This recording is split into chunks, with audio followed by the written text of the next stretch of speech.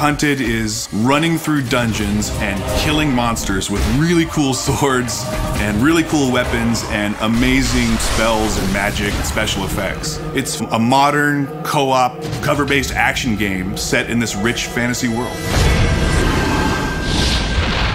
The story is a story of Caddick and Allura, who are mercenaries, and they're just looking for their next job. At the beginning of the game, Caddick is having these dreams and visions of this character, Seraphin, who's giving him advice on what he should do.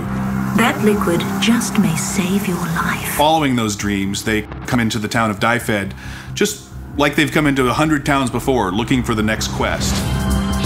Upon getting into the town, they realize things are not exactly what they expected. There's this race of war guard, these enemy creatures that are grabbing the people of the town, and all the people in the world are being herded up.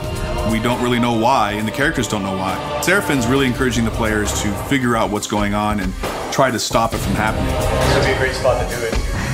Come to me. Really, at the beginning of the game, it's pretty straightforward, but as they get deeper into it, they find that there's more going on.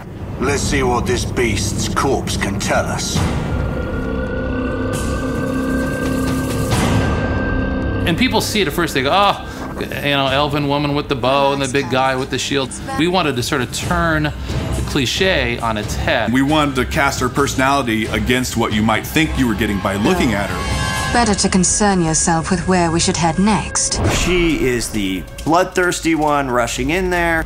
She's just always ready to get Caddick into trouble, and Caddick is always like, Damn it, girl, I warned you!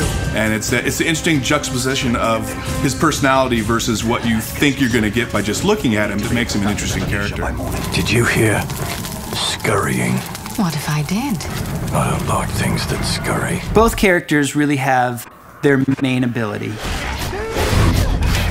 You know, Caddick, his main ability is melee. Allura, her main ability is ranged. And they both have the ability to use magic spells. So we had to make sure that they not only played well with each other from the design perspective, but also that the skills worked on their own. And the combination of their different personalities and their different skills, that became one of the central themes of the game, was this concept of co-op and the players working together. Allura, we should move. We're exposed out here. Whether it's Allura and her ice arrows freezing guys in place so Caddick can shatter them, the levitation that Caddick can do to raise enemies up into the air and allow Allura to pick them off. Even the regeneration, when one of the two players goes down but isn't dead, you can revive them, but you can do it from anywhere in the arena. You have a line of sight to them by chucking a regen vial all the way across and bringing them back to life. on top of that, you battle charge me with lightning. I turn around with my spells and battle charge you. And this creates a spell link. You've got this giant cord, you're running, and any enemies that get in between that take massive amounts of damage.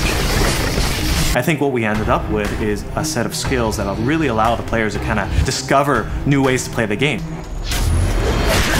You can figure out a cool way to do something, you're like, yeah, that's awesome, I can't believe they let us do that. And we want that experience to be exactly the same in the single player game. I want to have that same dynamic. This game has not only done what we've said it's going to do, but I think it's even gone beyond that. I think everybody really knows that we're making something special right now.